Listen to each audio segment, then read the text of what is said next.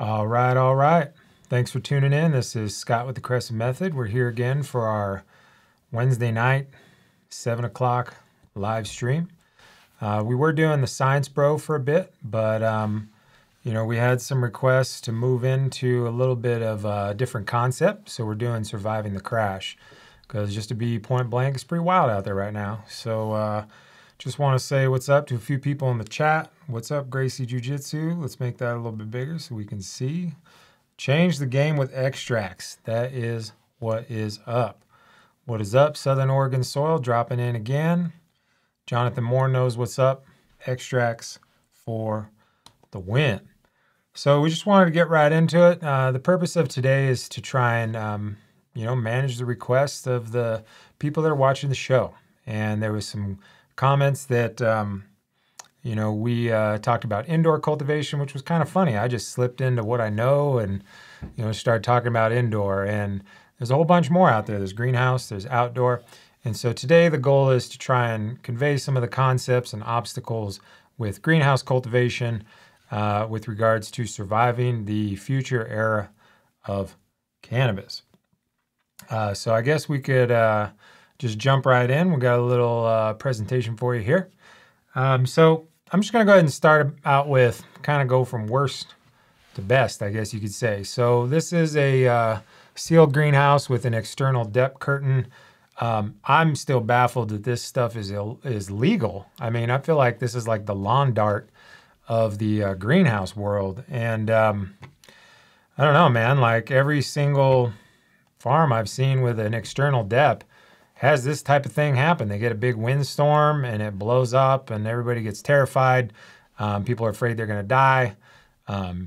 Thousands of dollars of shit is destroyed, and they just flat out suck ass. We'll just be clear.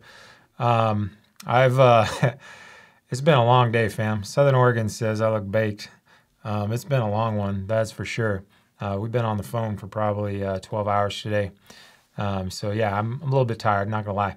But we said we were gonna do this, so smoked a little bit of this year's outdoor crop to kind of get me in the mood, and we're bringing it to you. But anyways, external depths, 100% of the time they're problematic. There's light leaks.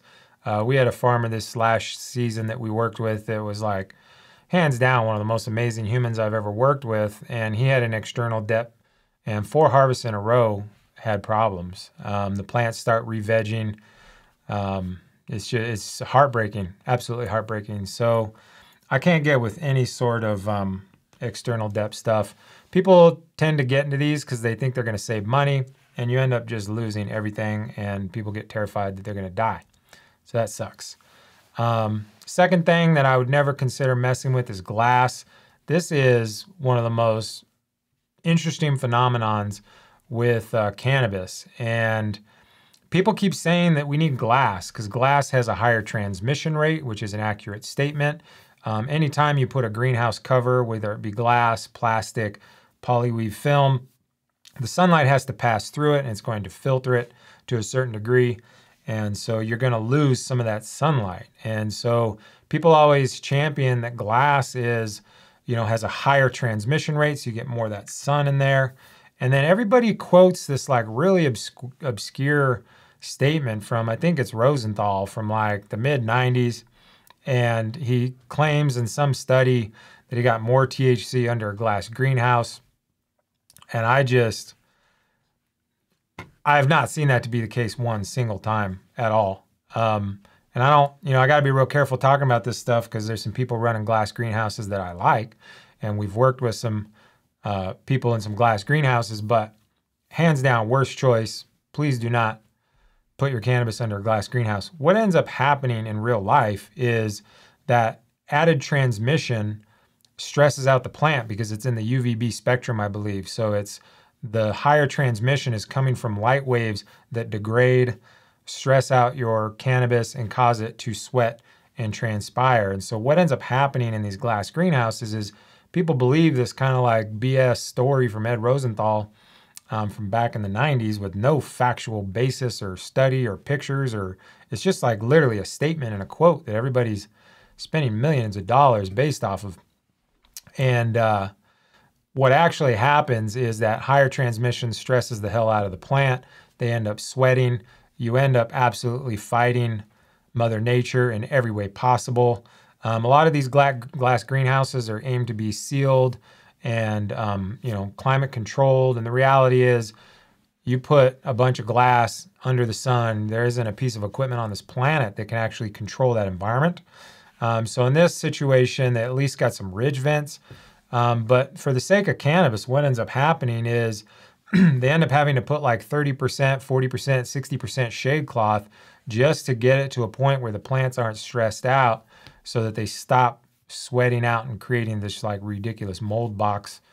We worked with a glass greenhouse in like early 2017, I think it was, and their average trash bin rate of their finished flowers is about 30%.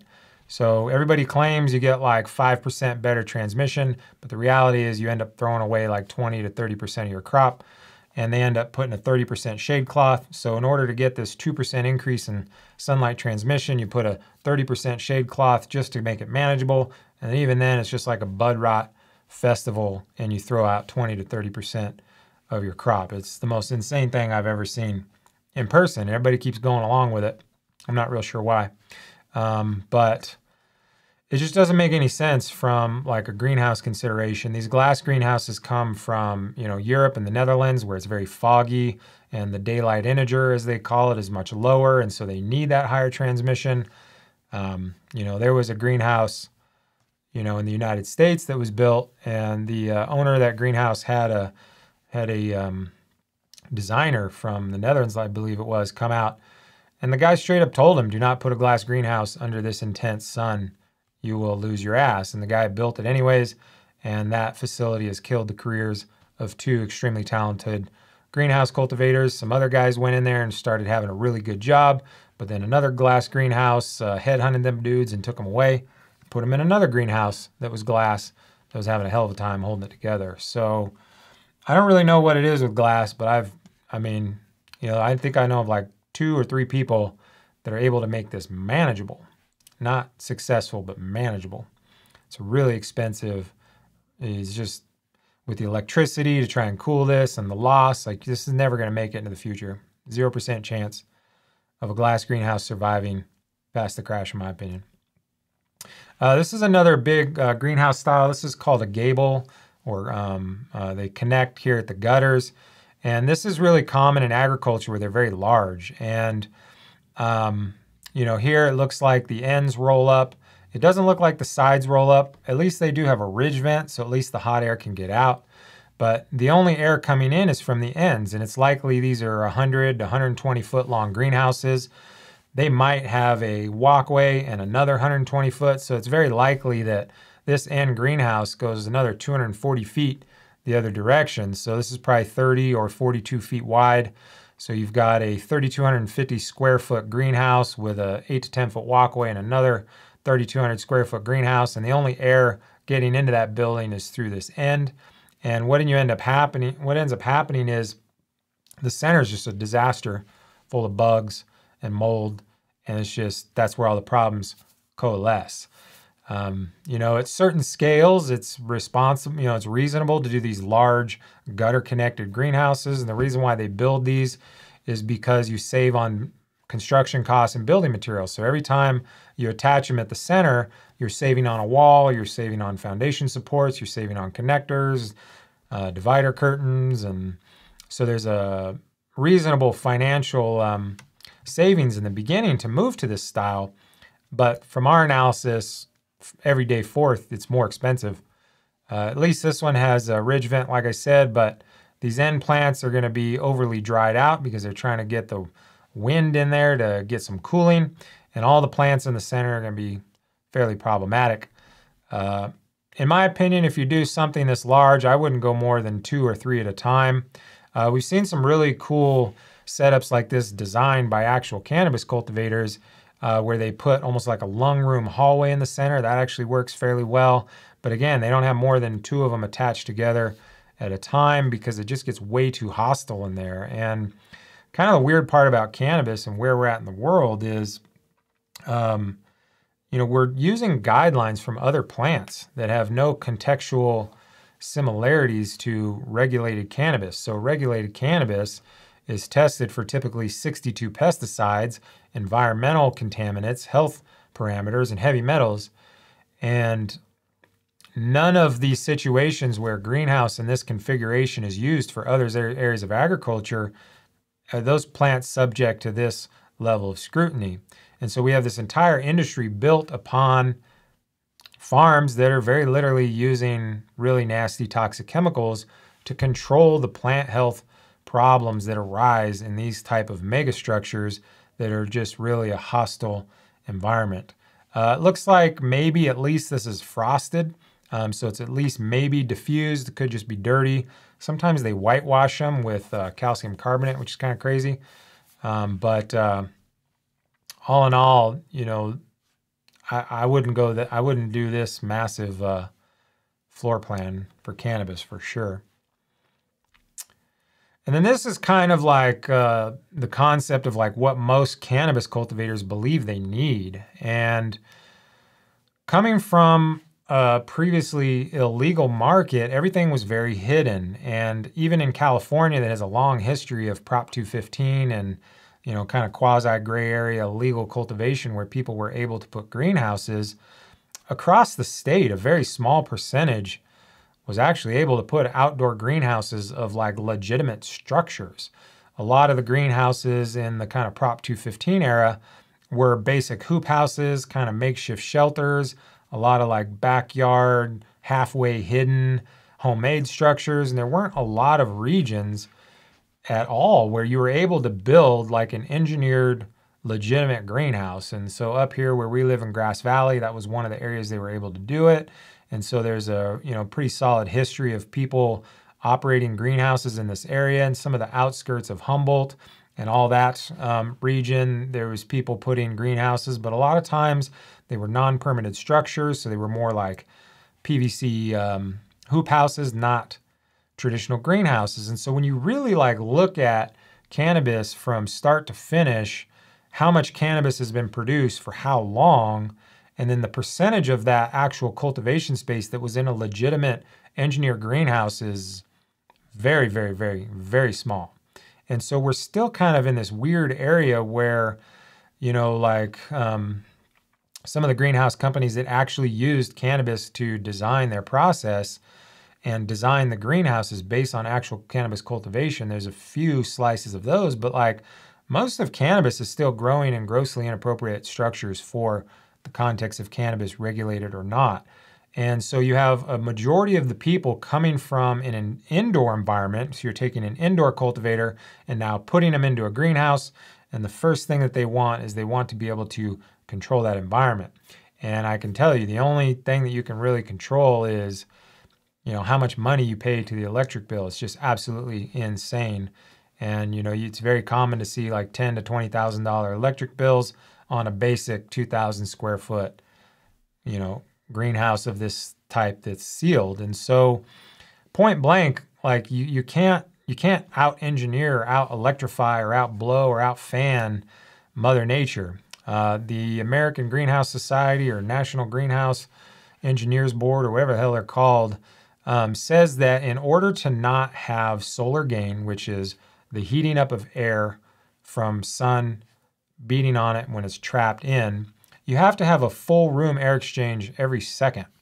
And so this looks like a pretty standard, 30 by 100 or something. At max, this is a 2,000 square foot greenhouse. Looks like they got a couple 30-inch fans. There's a 0% chance that those two fans are going to evacuate this building every second to not have an increase in temperature from solar gain. On top of that, it's a clear building, so it's going to increase transmission and stress out the plants. On top of that, it doesn't look like there's a ridge vent. There might be on the other side, but I don't think so. And so what's going to actually happen is air is going to naturally rise through convection, try to go to the peak.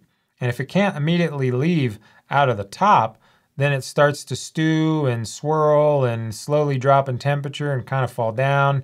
And then it might get sucked out by the fan. And you've got this kind of like kind of whirlpool effect that goes on inside these greenhouses. And so it can be loud as all get out with these fans. Plants can actually even be moving because there's so much disturbance. But like if you light some incense or hit a DJ fog machine, you'll see that the air is not even leaving the building.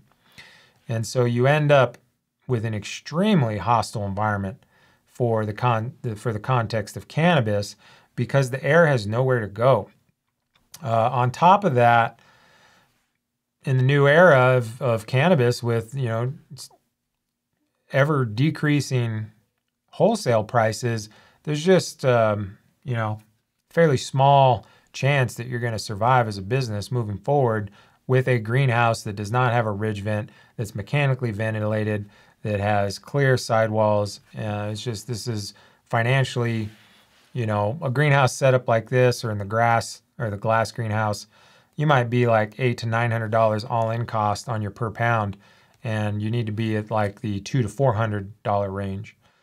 I think it was back in 2017, I was doing a workshop up here in Grass Valley, and I was having a conversation with a guy that owned several properties, and he was renting some properties and owned some greenhouses on rental properties.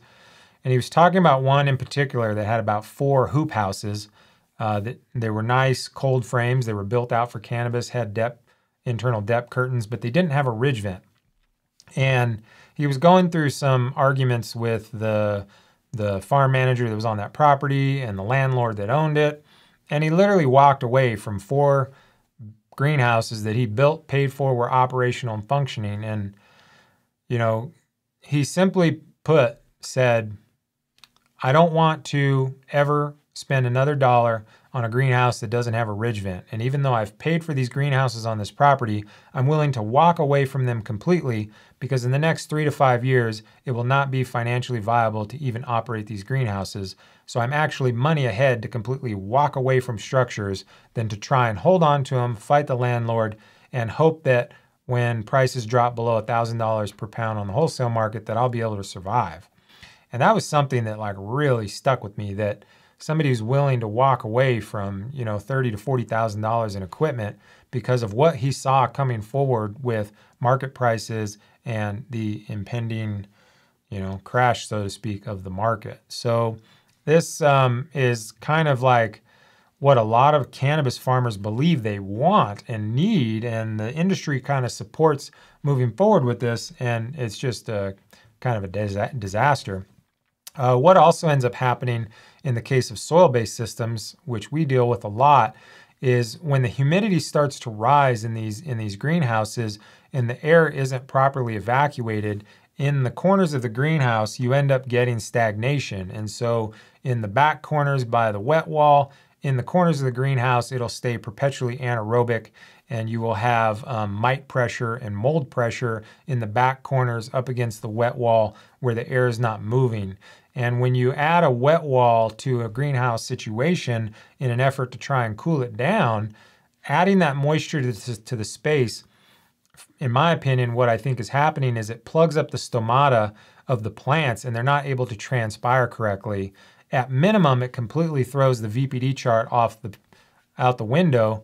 And so the plant isn't able to move nutrients. And so you often see functional calcium deficits or deficiencies where the plant is not able to transpire correctly and move nutrients through sweating.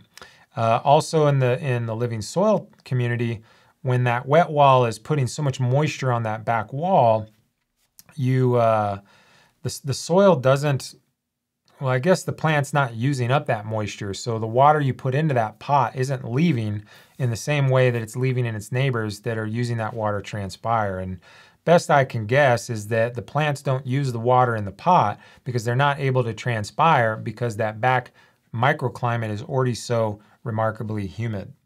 Up in the front by the fans, you see the plants get dysfunctionally dried out because there's so much airflow moving around up here in this region that those plants end up using water more because they're actually being kind of treated like an evaporative cooler, and the wind blowing across them causes them to transpire faster. What you end up seeing is in the back corner by the wet wall, especially towards the walls, you see mite pressure from soil that's not that's staying waterlogged and plants that aren't able to transpire. And then in the front half of the greenhouse, you have the same mite pressure, but it's coming from the polar opposite phenomenon, which is plants that are burning through their water much faster through excessive transpiration. And so you have the spider mites or in both locations. In the case of living soil, when a plant is constantly burning through the moisture in the pot, you're drying down that soil to such a degree that you're not able to maintain very high biological populations in the soil, which reduces nutrient cycling, which then leads to things like thrips, or in the case of a hostile greenhouse, it's going to be spider mites as well, maybe both. So all in all, any sort of sealed greenhouse, in my opinion, is a complete disaster. These are kind of what like the smaller home grower kind of runs into or thinks they want or has accessible to them that they're able to build. I've seen structures like this a lot, especially up here in Northern California. You kind of can get these locally and from the major warehouse suppliers. The good thing about this greenhouse is at least the sides roll up, so you can at least get air coming in. But this sealed end wall is all bad news unless you're growing in the winter. And this is something that's been repeated by other greenhouse advisors for literally years, in that cannabis are kind of the first cultivators or farmers to really try to use greenhouses year round. And typically a greenhouse is used for season extension, starting your plants earlier when it's cold. And so they're all geared towards warming the space. And we're the ones that are using these greenhouse spaces in the dead of summer in the winter mode. And so greenhouses need to be able to have a winter mode and a summer mode. So this greenhouse is like half right in that it has the side walls to roll up, which would be summer mode, allowing air to naturally come in. But because it doesn't have a ridge vent, there's nowhere for it to go. And what ends up happening in this greenhouse is the hot air from inside the greenhouse naturally goes straight up, and it goes straight up to the peak of the ridge. And because it can't come out the top of the ridge vent, or it can't even come out at the end of the greenhouse, it then again starts to swirl, it starts to whirlpool, and then eventually it falls down and it'll come out the top of the door across the top of the plants in this footprint next to the door. If a farm has done a good job of managing canopy and they have fairly similar height plants across this greenhouse, 100% of the time the plants by the door will be shorter. And a lot of times when we're hired to these farms to figure out why these plants are lower yielding and just lower in general, they don't think that it's the hot air causing a hostile environment. And I guess either the plants are trying to not grow up into it, or it's just so hostile that they're not able to transpire correctly, to move nutrients, to grow on par with their buddies. Usually what I try to suggest is that people cut out this top or remove this end wall completely. If this end wall was completely removed and no material was hanging over this bar, then these rolled up sidewalls would allow the air to come in. It would go straight up to the ridge vent, and like a choo-choo train, it would roll right out the top and come out beautifully, and you'd actually have fairly decent environmental control in this type of configuration. So this one's kind of half right. You've seen some people make some modifications that get hip to this, and instead of having the cutout stop here, they make the cutout come all the way to the top. So when you open the barn doors, it opens all the way to the peak. And so in the event of when it's hot, you can open that greenhouse and the air can naturally move up through convection and leave right out the top, which it actually does quite rapidly when we don't impede it. One thing that's really interesting that I think most cannabis farmers haven't ever really even caught on to is that the greenhouse manufacturers send the roof several inches longer than the greenhouse structure itself on each side, and this is intended to be what's called a heat flap.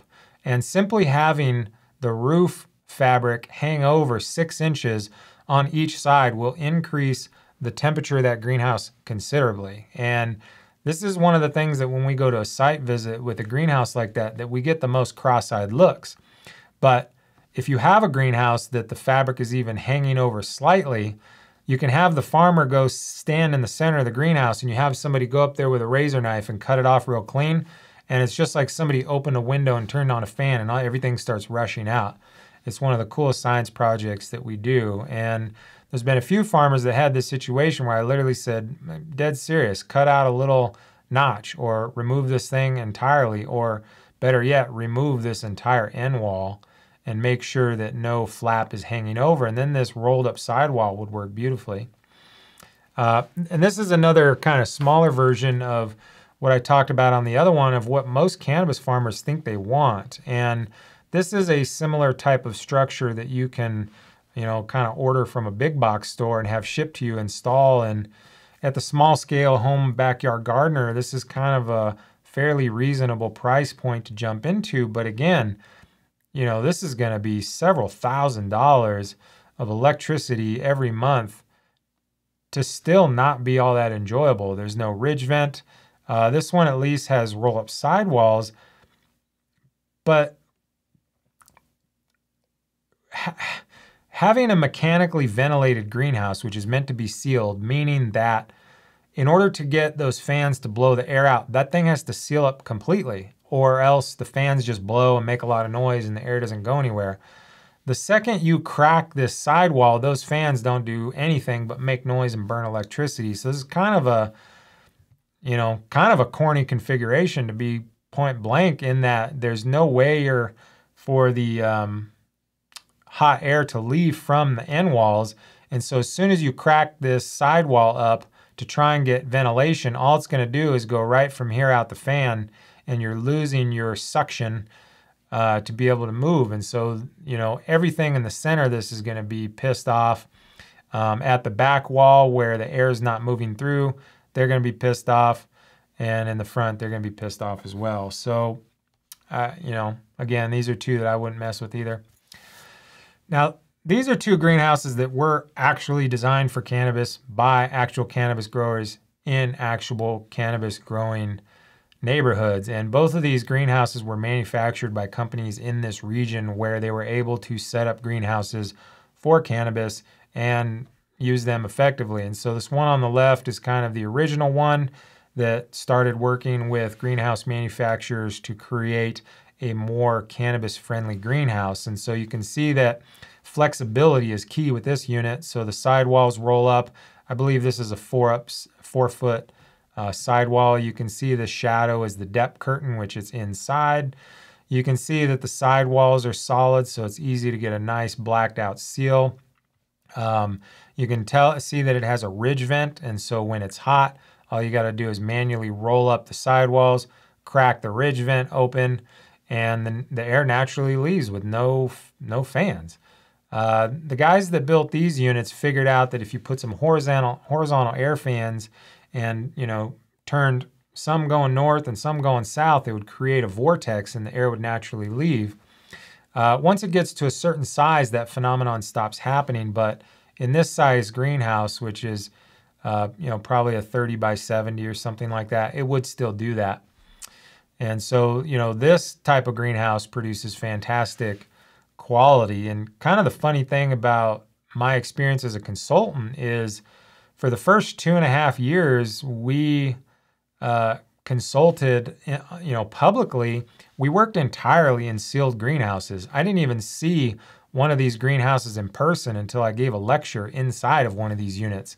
And even after giving a talk at this manufacturer's property inside of this greenhouse, we still only consulted for 1 or 2 farms that year in this style of ridge vent greenhouse. And what's pretty interesting is that the organic cultivators that were in this style of greenhouse found that, they might not have noticed it, but me as an analyst that would look at their soil chemistry and look at their biological data would see that this was far more forgiving to dysfunctional soil biology than a sealed greenhouse. And for a period of a year, I even worked in one of those greenhouses, kind of like this guy. And I was there every single day for like 9 months as a main director of plant health and cultivation. It was still fairly difficult to get desirable soil food web numbers in the soil because of how hostile this environment is and how that affects the soil.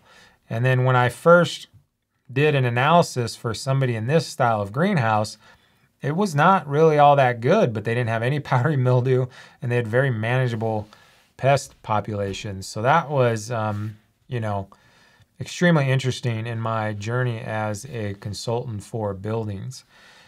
This one on the left is kind of a newer version of this, and they kind of expanded upon the characteristics of this building that made sense and worked really well for cannabis. And so this unit improved by raising the sidewalls up another 2 feet, I believe.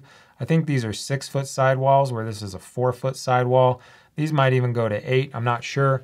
But having that extra couple feet of sidewall to be able to roll up to get that natural convection happening above the canopy is night and day benefit. This is a ridge vent, and then it does have mechanical ventilation. And they even went a step further to put a wide garage door or shop roll-up so you could drive a forklift in there and actually comfortably get a pallet in there, which is nice. So this was an extremely well thought out greenhouse for cannabis cultivation that is a kind of a next evolution of this one that's, man, I don't know, maybe 12, 15 years old by now. So this is what I would do. If I was spending money on an actual building, I would go with one of these, and I would only gutter connect 2 of them. I wouldn't put more than 2 of them together. That'd be my personal preference of everything that I've seen, which has been every one of these very intimately, many times over many spaces. We've provided agricultural consulting advice to greenhouses that are 280,000 square feet, I believe is the largest single building I've been inside. The largest single building I've personally managed and operated was 54,000 square feet. And the largest single property that we worked with was 50, 80, and 260, so 340,000. So the largest single property we worked with was about 340,000 square feet of greenhouse space. So I feel like I have a pretty firm grasp of what works and what sucks. So that's what I would do. On the small scale, this is honestly probably your best bet. This would be considered a cold frame. They're fairly economical. You can drive the posts in and you just string it up yourself. This is just kind of a random photo I found on the internet, but I pulled this one up because this is the heat flap. So if this was in the summer and you had this much material hanging over, these plants would be extremely hot. And if you went here with a knife and sliced this off, you would literally feel like somebody turned on an exhaust fan and the wind would start whipping out of there. It's extremely crazy how it works. And so you can produce fantastic results out of these style of greenhouses. You don't need to be very expensive. My buddy Corey, who helped us design the Grassroots Living Soil pots, he was running 3 of these the year we designed those pots together in 2017, I believe it was. And he had 3 of these that were 1,000 square feet and would get between 80 and 100 pounds out of each of those 1,000 square foot greenhouses in a simple cold frame, doing the soil that we do, doing the nutrients and foliars that we do, and using the Grassroots Living Soil pots that we designed. To give you some consideration, if you go back to the original example of the glass greenhouses on the commercial scale, they're throwing so much botrytis and bud rot away that they're more like 35 to 45 pounds per 1,000 square feet of sellable flower. They take everybody on a company party if they hit 50 pounds per 1,000 square feet of sellable flower. And in a basic, extremely low cost cold frame, the homies are doing 80 to 100 pounds. So you don't need all that fancy stuff to have a good result and have good quality. You need to, most importantly, limit hostility and minimize hostility. In the case of greenhouses where you're able to do mechanical ventilation and have some of the other considerations for added amenities of a commercial production facility, in that case, then you want flexibility. And so we advocate having the internal depth, but then also having maybe a shade cloth. Sometimes farms will have 2 layers of shade cloth, and having the ability to be flexible and shade when you need to, open the ridge vent when you need to, seal it up when it's raining, and just having the ability to do what you need to do as the season permits is really what you need to do. And then on top of that, there's a whole bunch of other considerations for ground cover color. It's really common to see a farm that's in a hot environment with a black ground cover, and that increases the environment hostility exponentially. So just basic considerations of like using the correct colors for the climate you're in is huge. I'm a huge advocate of these two products. My personal greenhouses have this one on the left made by Svensson, which is like a 100-year-old company.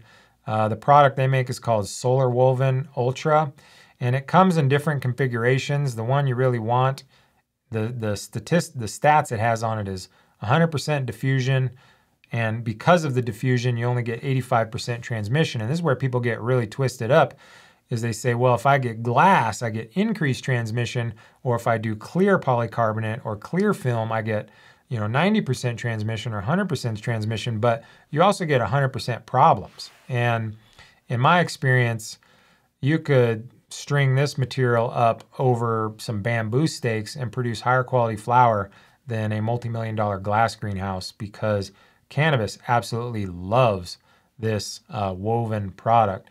A newer company or more widespread availability at this point, because I believe Svensson a year or two ago either pulled this product or it became harder to get. I believe they started selling it again. I'm not sure. I bought mine 2 years ago. But the one that people are buying now comes from BTL Liners, and I think their website is just btlliners.com. And they have a similar product called Armor Clear. They have a few different products that are woven like this. I believe the one that you want is the Armor Clear, which has 100% diffusion, 85% transmission, the same characteristics of this. And what the woven diffusion does is it actually breaks up the sunlight. And so when the sunlight comes in, it scatters those particles. And in the case of a clear film, whether it be plastic or film or glass, you end up getting hot spots. And when we come into a facility to try and figure out where there's bugs, and you go to the spot with the bugs and you start doing just some really simple measure, like leaf surface temperature measurement, there'll be little pockets where plants are insanely stressed. And it's not something that your eye can see. But if you go through with a little laser temp gun and measure leaf surface temperatures, you can tell that a plant is extremely stressed when its leaf surface temperature is above the ambient air temperature. And so the way you address that is you take a white piece of paper and you take your laser temp gun and get a indirect sunlight measurement with the red temp gun, and that tells you ambient air temperature. And then you start hitting it on the plants, and you can go through your space and find tremendous variation in leaf surface temperature, which in my experience 100% of the time can lead to helping you determine where the pockets of hostility are. You can do this on the indoor, and you can do this on the outdoor, and you can do this on the greenhouse. And 100% of the time, when you go into a greenhouse with a clear film, whether it be clear film, clear polycarbonate, or clear glass, and you go to where the bugs or the mold is, and you take leaf surface temperatures, they're always significantly higher than ambient air temperature, and they're also significantly higher than their neighbors. And it'll literally be like plant here and 2 feet down the road, it's not. And whatever it is about how they manufacture those products, it focuses the light like a magnifying glass. And so often what happens is in the building phase, people are trying to cut costs and cut corners, and they go for these lower cost China-made clear films. And then from there on out, you battle plant health problems. And so we're always advocates of like getting the proper material, which I would do this over any other structure 100% of the time. If my money's involved, I would get one of these two products, no questions about it. I wouldn't even, there's no way you could talk me into another product to put over a greenhouse to grow cannabis. No way. I guess the only consideration would be in extreme cold. And in that case, like a double wall situation is needed, or maybe a double wall polycarbonate to try and slow down the condensation. I don't personally live where you get feet and feet of snow. So for me, this is the only thing I would mess with. So that's, just kind of my opinion there. And this is my own personal garden. I wanted to show you what it's like having the proper Svensson. I don't know if you can read this, but it says Svensson right there, solar woven. So this is our greenhouses at our house. I went to Haiti in 2011, and I saw a country that was devastated and people that were scrambling to figure out how to feed themselves. And that trip forever changed the way I look at the world. And even though I live in California and I'm comfortable, I am ready for the shit hitting the fan at any moment. And so the greenhouses you're looking at are an expression of how I was forever changed by my experience of going to Haiti. And so these are two greenhouses that were built with the concept of what can I build to grow crops today with readily accessible materials for very low cost. And so I just pounded in T-posts, and then I, took 1-inch PVC. I attached everything together with hose clamps. And so the longest part of this was pounding in the T-posts. And if I was in a place that had normal dirt, probably could have done this entire thing in about 4 hours. Up here in Grass Valley, it's like just rocks and rocks and rocks. And so it took me most of the day to pound in the T-posts, and it took me a couple hours to build the rest. And so the exercise was, for how cheaply and how quickly can I throw up something that I could grow crops. And this is kind of a standard, this is like my version of what people have been doing for a long time. So a lot of times they do T-posts. Up at the top, it's literally just held together with duct tape. I like using lineman wire, and I like to twist it in the drill to make a braided wire. Like I used to work with a lot of iron workers, and that was some stuff that they would do. So I don't want stuff to fall over. So I, twisted lineman wire into a braid and cranked it down with my lineman pliers to put a nice loop on it, and then just wrapped it in duct tape. But for decades, people have just been taping together PVC and making these cold frames. Up here, I just literally took a piece of cardboard box, wrapped it around the T-post so it didn't cut my solar woven material, and I just wrapped it with heavy duty duct tape. Down here on the side, this is just whatever wood was cheapest at Home Depot at that period. So this was like a 1x3, I believe it was. And that was the cheapest, like 16-foot span I could get.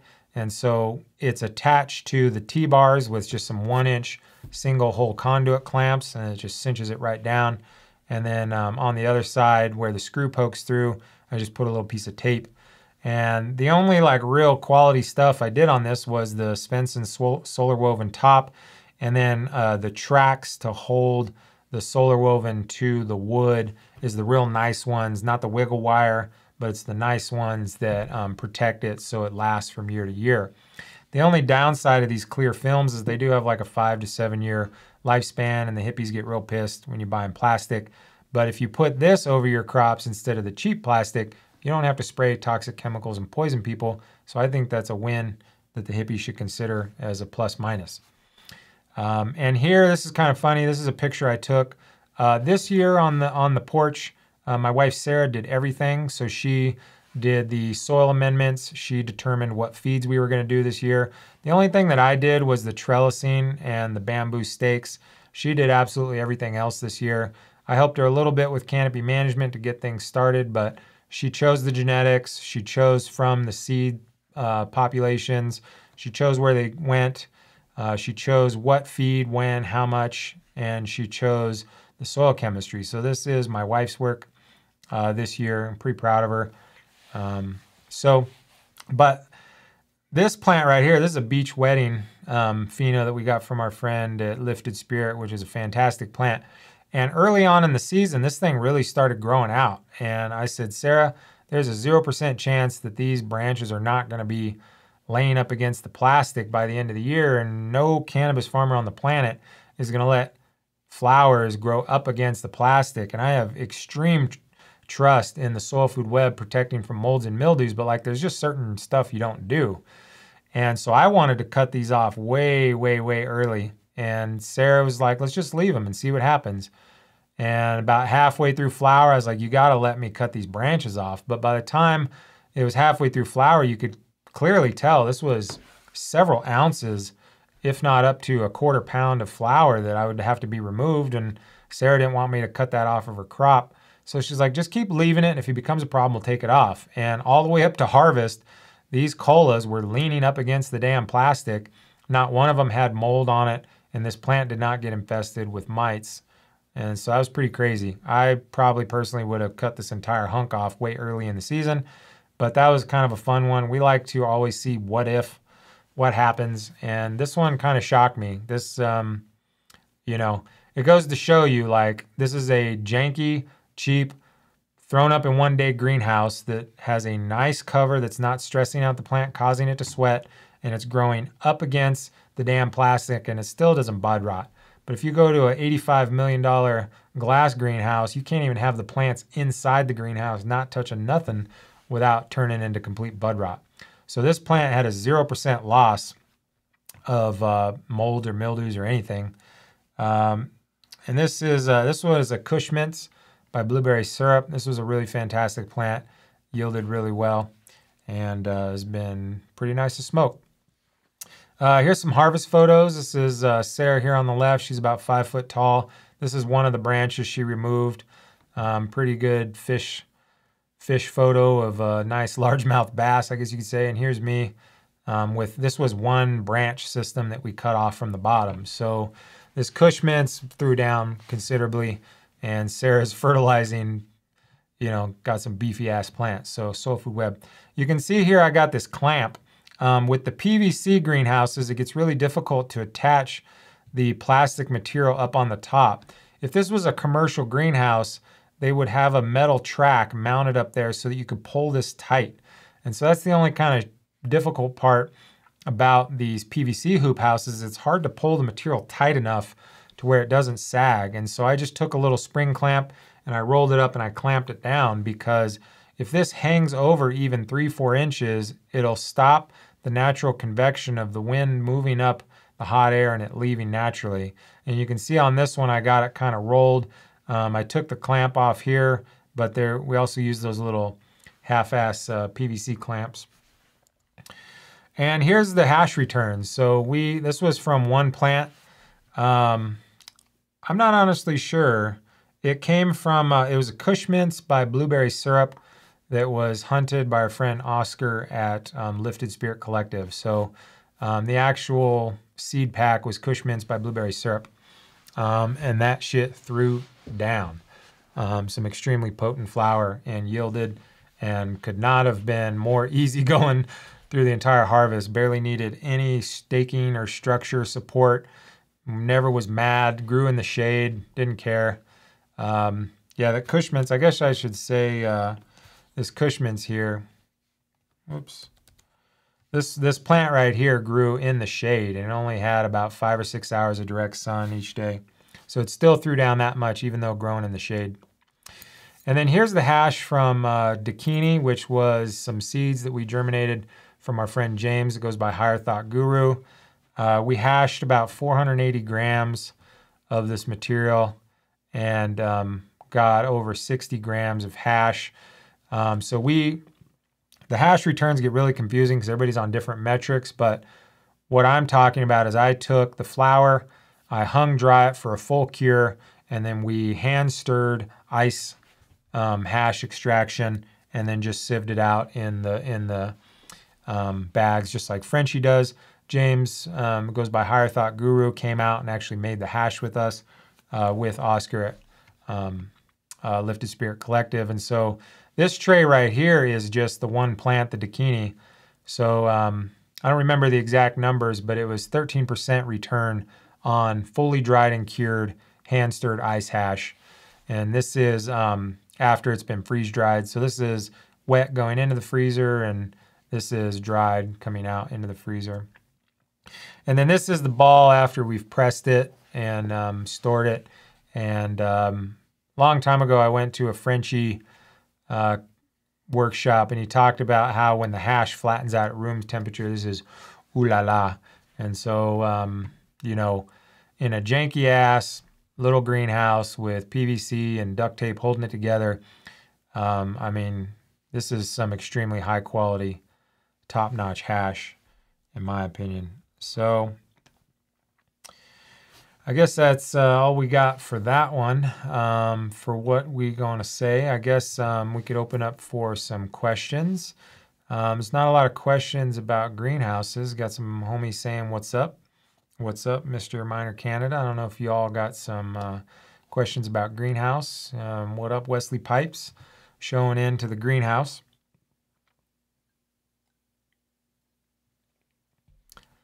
We have a question about compost here. So it says, what is the best way to inoculate 15 yards of municipal compost? Should it be done before or after it's laid down? I think, you know, the deeper question is like, what's your goal with this municipal compost? Are you trying to take that compost and make it of higher quality? Are you trying to take that compost and make it biologically complete? We've done a lot of work with that, and that doesn't pan out usually very well. So if you're trying to improve the quality of that compost, you're probably not going to get too far with that, honestly. So then the default would be, how do you inoculate that? Which is just the way we always do, which would be an extract. So I guess maybe clarify what you might be asking there. We got some nice congratulations for the flower that Sarah grew. What up? What up? Coming in late, but here. Thanks for joining. And yeah, thank you. It was nice. Sarah did a fantastic job this year. So, Soul Food Web, baby. So I'll give it a couple more seconds here to see if there's any more comments coming in. But in general consideration for greenhouse, the first goal is minimize hostility. Don't trap air. Use a proper diffused greenhouse cover. You want to also minimize hostile colors. So if you have black pots, black floor covers, that's a complete disaster. You got to get rid of that. I would not buy a structure that does not have roll-up sidewalls. I would personally not buy a large structure that does not have a ridge vent. And the main consideration is, I've so far seen 0 out of however many farms be able to overcome Mother Nature with an electrical fan. And now here in 2022, we just experienced $500 wholesale pounds in the greenhouse light depth market. And if you're doing a sealed greenhouse with mechanical ventilation and a very heavy electrical bill, you're just flat out going to be losing your ass in that situation. And so you either need to consider not using mechanical ventilation or have a ridge vent and work with Mother Nature, not fight against Mother Nature. So yeah, I guess that's about all I got for y'all here tonight. Join us next Wednesday. We'll be doing another Science Bro. We had a quick question. Oops, sorry, I guess a little fast. So there's a question about outdoor environment, and this is tricky. I will say this is the one real difficult thing about outdoors that also we experienced. And caterpillars are ridiculous, and the hoop houses don't really help, to be honest. And this is a difficult one because there's not a lot of options for dealing with caterpillars. Wasps do seem to kill them, but we had wasps in our greenhouses this year, and they just kept stinging the crap out of me. And there was still a few caterpillars here and there. So even with us, who this is our job, who manage environments and plant situations and nutrition to avoid bugs, the formula for caterpillars is kind of tricky. And most people either kind of pick them off or people spray one of the BT products. I myself have experienced stomach issues with gluten allergies, and I think a lot of that has to do with the BT products. The BT products are a modified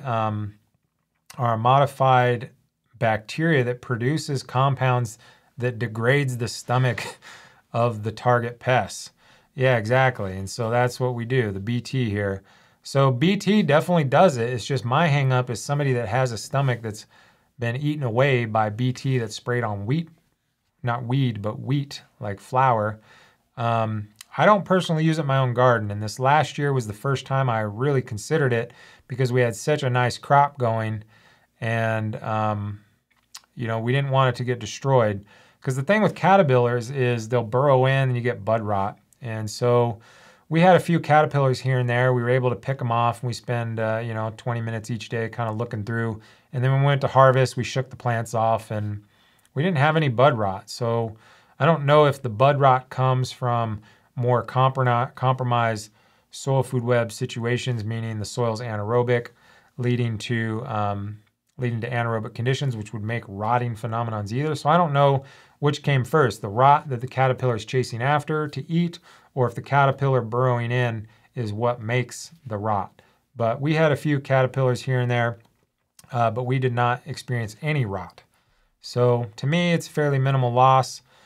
That's a tough one. I don't know what else to do other than BT, or do some sort of solstice prayer and have a Buddhist monk blend it, bless it rather. So I don't know, but we'll look into that. Maybe we'll dig into some of the Science Bro topics of what to do with caterpillars. But for right now, yeah, a lot of people just spray BT. So